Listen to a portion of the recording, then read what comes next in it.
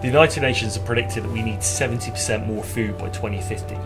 70%! How are we going to achieve that when only 10% of the Earth's surface is suitable for agriculture, and we use a third of that to grow livestock feed? So we're going to have an additional 2 billion people on the planet by the middle of this century, and we need to be able to feed those people.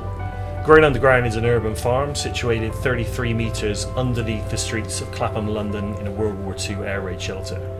We use the most innovative hydroponic technology to grow our microherbs. Microherbs are tiny leaves that are packed full of flavour. We pack them on site, we ship them into New Covent Garden Market, which is less than a mile down the road from our farm. From there, our produce is distributed over the capital to food, service, restaurants, hotels, and some retailers.